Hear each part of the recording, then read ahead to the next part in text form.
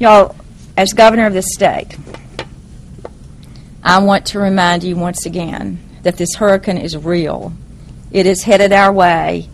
We are ready. We are prepared for the worst, and we continue to pray for the best. I urge every citizen along the coastal plains to evacuate. It is so much better to be safe than sorry. We can rebuild houses, but families and people cannot be replaced. And so we urge folks to do what they need to do best, which is plan on an immediate exit and protect themselves and their families.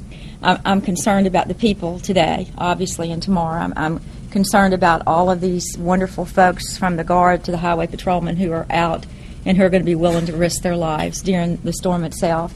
I'm really concerned about the folks who decide that they're going to ride it out for the joy of the thrill, which is just befuddling to me.